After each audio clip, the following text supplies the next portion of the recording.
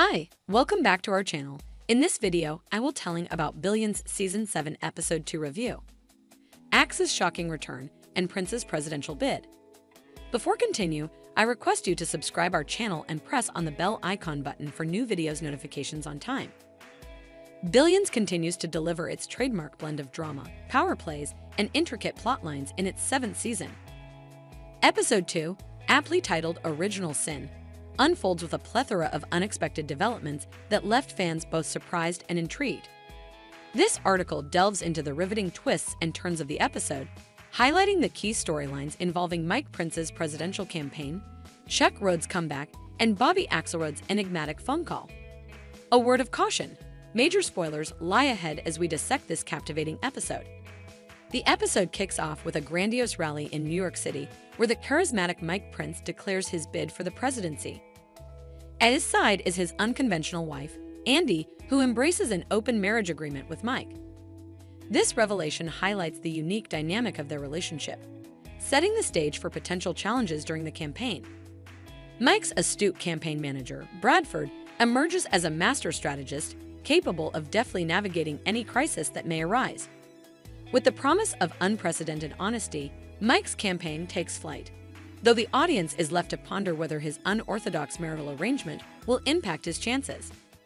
In a gripping twist, Chuck Rhoades refuses the offer to join Mike Prince's camp as Attorney General, opting instead to reclaim his former position as U.S. Attorney for the Southern District of New York.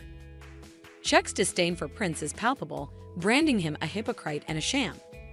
Chuck's plotline takes a darker turn as he manipulates events to orchestrate the downfall of his successor, Brian Connerty. Chuck exploits his connections and influence to expose Connerty's involvement in a corruption scandal involving a judge and a hedge fund manager.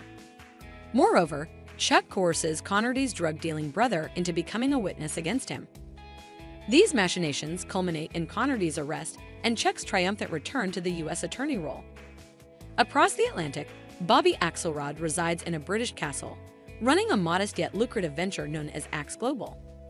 The narrative takes an unexpected turn as Wendy, Wags, and Taylor implore Axe to join their campaign against Prince.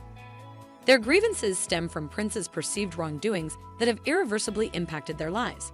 However, Axe shatters their hopes by refusing to engage in the feud, hinting at a hidden agenda.